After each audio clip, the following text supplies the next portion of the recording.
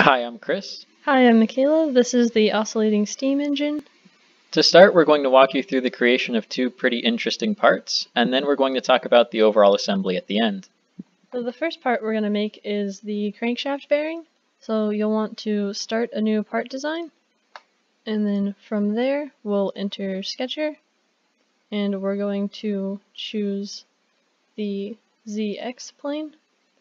And we're going to start by just making an overall profile of the piece, and then we'll add the dimensions to it. So what advantage does creating the overall profile give you over just going line by line? For me, it's helpful because then I can keep everything in order while I'm making it versus going by line and worrying about skipping stuff or just putting them in the wrong spot.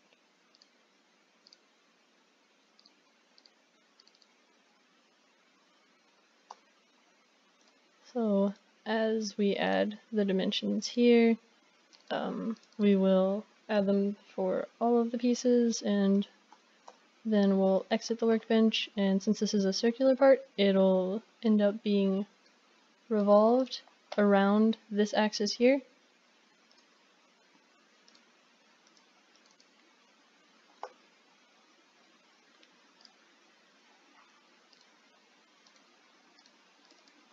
Once we finish adding these pieces, that edge should fix itself when the overall length is added.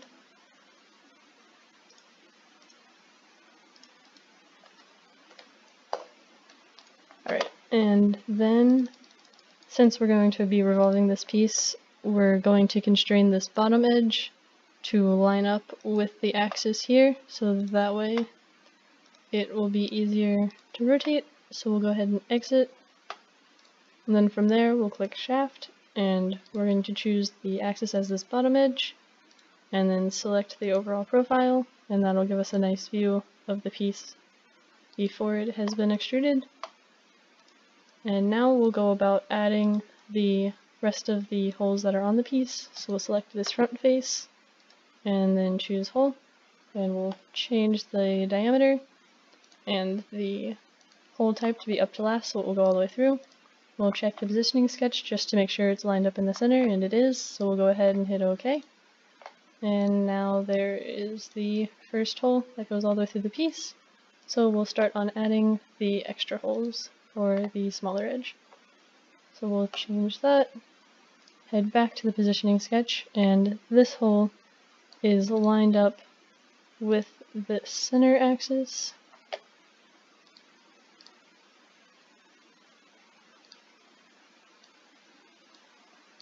And it is 10 millimeters away from the center, and then we'll just go ahead and make sure this offset is 0, so it is perfectly lined up with the axis. Since there's 3 of these, we can go ahead and leave that hole selected and choose the circular pattern, and we'll change the number of instances to 3 and the spacing to 120 degrees since we want it to be evenly spaced, and then we'll choose our face that they'll all be on and go ahead and hit OK. And the last step for this piece is to add the chamfer to the edges, so we'll go ahead and select that, and then we'll choose our edge, which will be this back edge here, and the length for this is 1 millimeter, so we'll go ahead and hit OK, and that is the end of this piece. That seemed like a really quick way to make a semi-complicated part. It is a bit faster than having to go through and add every single circle and pad it out for each 3 sections and then go back and mess with the other pieces. Alright, so now we'll switch it off, and I'll create a part. So the part I'm going to make is the steam pipe, which is effectively a curved pipe. To start, you're going to create a new part design. And the tricky part with the steam pipe is the fact that it is curved, and it's hard to really show a curve. So what we're going to do is go into the ZX plane here on a sketch and create basically the profile that we want our circle to follow. So to start, we are actually going to make a circle, but this isn't the steam pipe itself. This circle has a diameter of 20 millimeters. So at the end, we're going to use the rib tool, which will allow our steam pipe to effectively follow a curve that we create. So we need to effectively section off the part of the curve that we really want here, and then use this little quick trim eraser tool, and voila, we now have the quarter circle that we want to follow. On top of this, we have little extensions that come out 5 millimeters on either side. We have to make sure these are lined up nice and straight. Otherwise, the circle that we create for the steam pipe will follow whatever we create. So if it's off by a little bit, it's going to follow something that's off by a little bit. Now, in order to effectively use the rib tool, you do have to basically constrain this to the origin a little bit. So that way, when you create the circle and it goes to follow this profile, it won't go all over the place.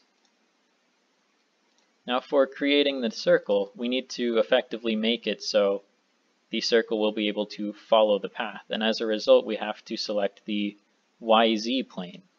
And we do want to have our circle lined up pretty close to here because we will be constraining it to the curve in a second.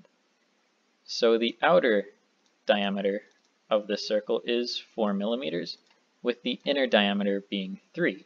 We want to constrain that one to the center of our big circle, and this will create basically the hole in the middle that follows the whole way through. It's much easier to do it this way rather than trying to create a bunch of holes that follow a curve. So we exit the workbench, we have everything lined up now. It looks like the start of a pipe, but we'll come over here to the rib tool. We will select our circle as the profile, and our center curve is this curve here. We click OK, and voila, we have an actual steam pipe that looks like a curved pipe. So finally, we're going to talk about the overall assembly. So for the overall assembly, we had 17 parts plus some hardware that had to be added in. So the first piece that we made, you can see it was the frame support that would mount the steam engine to a table or whatever surface it's on. And then it connects our base, which connects to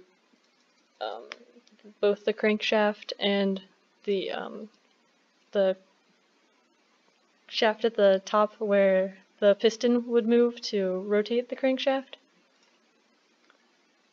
And one tricky thing with this assembly is the fact that we did still want everything to rotate but stay in place at the end.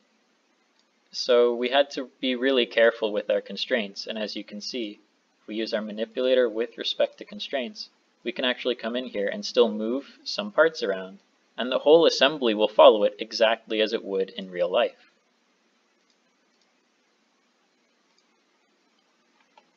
So we hope you enjoyed our presentation on the oscillating steam engine.